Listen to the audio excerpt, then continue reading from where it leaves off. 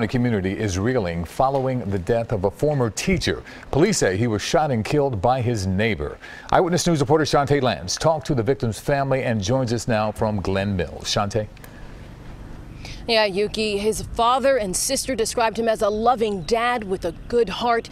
Meanwhile, he last taught at this middle school. Counselors are on hand, and while the news is shocking to students, it's nothing compared to the grief of his family.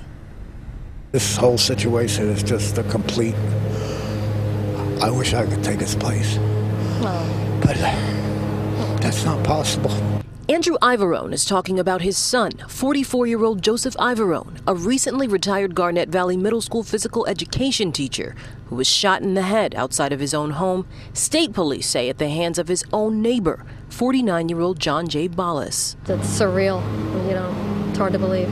It's not clear what prompted the shooting, but it happened early Sunday morning on the 100 block of Bishop Drive in Chester Heights. Ivarone was listed in critical condition before passing away last night. Ballas is now charged with murder. I didn't know him either, but just his life is ruined, his family's life is ruined, and our family's life is ruined. Lori Ivarone is Joe's older sister. Although 7 years apart, they shared the same birthday, June 4th.